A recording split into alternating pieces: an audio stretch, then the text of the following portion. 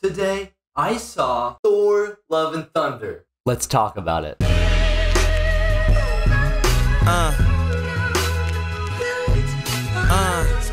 Welcome everyone to the first episode of Max's Movie Mondays, where I review movies on Monday. There's a few other things I would like to get out of the way. Movies are one of my favorite things of all time, aside from, Minecraft, video games, and a lot of other things like that. Marvel movies in particular are also some of my favorite things in the world, and why not kick off this series with reviewing a Marvel movie, like Thor 4, which is Thor, Love and Thunder. The first part of this review will be no spoilers, but the second part of this review will be spoilers. So skip to this timestamp here if you would like to see the spoiler review. If not, don't watch past that point if you haven't seen the movie. All right, now to the review. I went into this movie expecting something amazing, and I got it. I really, really loved it. A question on some of your minds might be, was it better than Thor Ragnarok? And with that, I'm gonna say, I don't think so, no. I feel like Thor Ragnarok had a lot less direction, if that makes sense. Like, the story was kind of random. It was sort of just, oh, we're doing this. Oh, this happened, so we're gonna do that. It's a little hard to explain if you haven't seen the movie, but it's sort of spontaneous. But Thor Love and Thunder, there was definitely a lot of direction to it, which, would work normally for a movie. But I think with Taika Waititi's directing, I think Ragnarok kind of worked with that style. If you don't really know much about the cast, I won't really spoil anything, but the villain was really, really good. I was actually pleasantly surprised with him. I thought he might have been actually a little bit better than Hela, which was the villain in Ragnarok. I should probably stop comparing it to Ragnarok, but it's kind of difficult to, considering that was the most recent Thor movie. The movie starts off kind of with the Guardians of the Galaxy, and they don't stay for that long, but I really, really love the beginning of it, because it is that kind of chaotic kind of vibe that most of Ragnarok has, and it is so much fun because we get to see Thor back to normal, if you see what I mean. The movie is spent mostly traveling, and honestly, if I had to make kind of one thing that I would mainly improve about this movie, I wish it could have just had a little bit more action. It did have quite a lot of action, but the action was a little bit repetitive,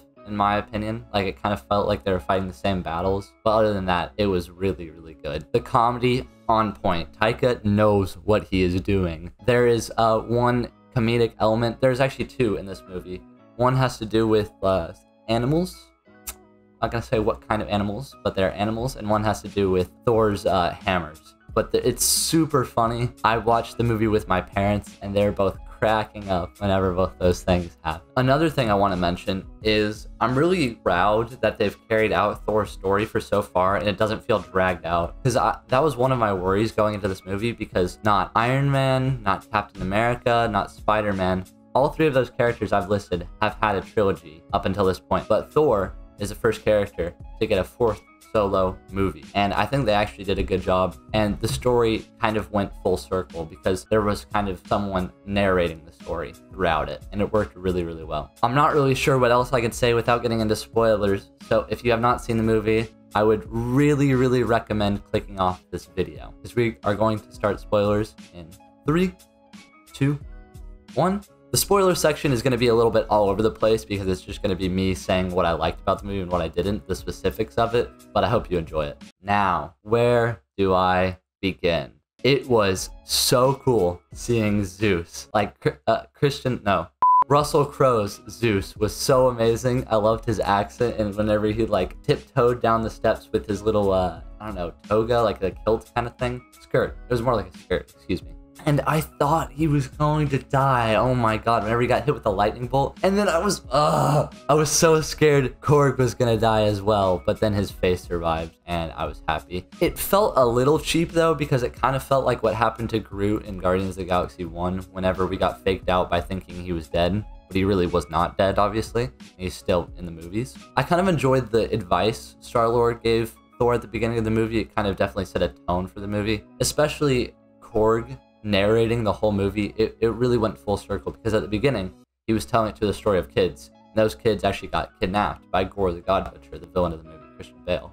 And at the end of the movie, they were kind of the ones that fought because they got Thor's powers. Another thing I was happy about was that Darcy was not in the movie for very long, because I find her annoying. It was so cool seeing Eternity at the end, my dad's jaw was dropping because it's just so cool to see it's like a cosmic creature along with like the Living Tribunal and the Watchers, and you saw the statues in the background as well. It's like freaking Marvel nerd candy. I was going crazy, honestly. And what I was talking about earlier was the screaming goats cracked up my family every single time, especially whenever they ran into that planet and you just see the goats screaming because they thought the planet was so much bigger than it actually was, but they just hit it.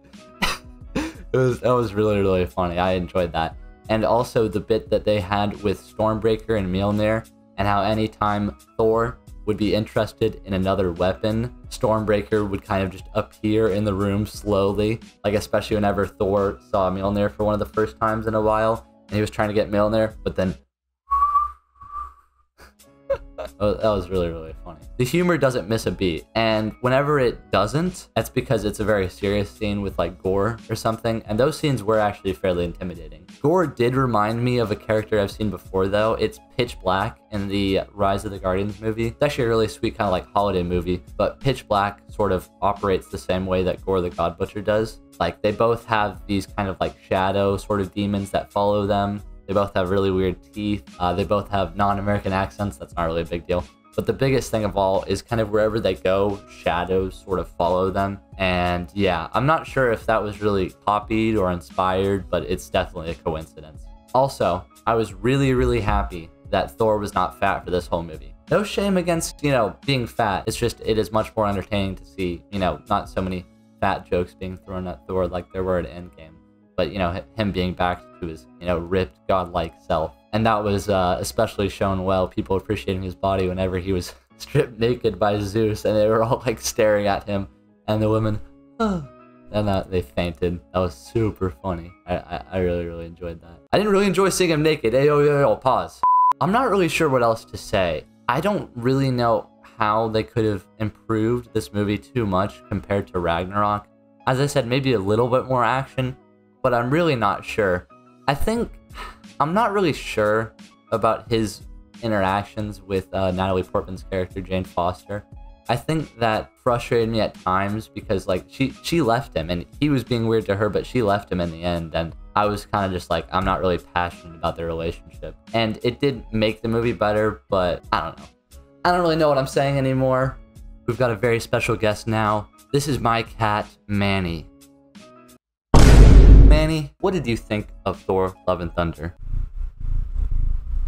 That's really insightful, actually. So you're saying that Thor is a socialist because he wanted Mjolnir back? Okay. Are there any, strong negatives about the movie? Anything that could have been improved at all?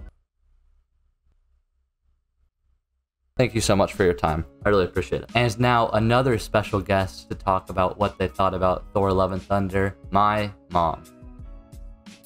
Okay, so tell me, what was your favorite part about the Thor movie? Probably it was the kids getting Thor deputized. I respect that. Who would you say was your favorite character? Or maybe more specifically, who do you think was the comic relief of the movie? Okay, so favorite character. Actually, I didn't think I would pick her, but Natalie Portman was my favorite character of the movie. If you were the director of Thor: Love and Thunder, what's one thing you would change? A little bit more fight scenes. That's actually what I just said. So, well, I think we pretty much have the same opinion on it.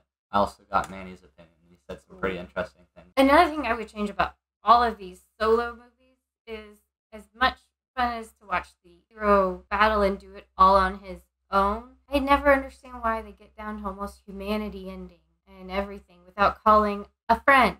Phone a friend. They didn't play Who Wants to Be a Millionaire? Yes. Everyone, give it up for Mother. Before I end the video, one thing that made me enjoy the Thor movie even more was the fact that I watched 0 trailers. I think this is the first time that I've not watched a trailer for a Marvel movie in like 7 or 8 years. I'm not even exaggerating. And I didn't really have many like ideas what was going to happen in the movie other than the fact that there was Thor the God Butcher and he wanted to kill gods, which, I mean, that is a lot of the movie and I knew it was going to be.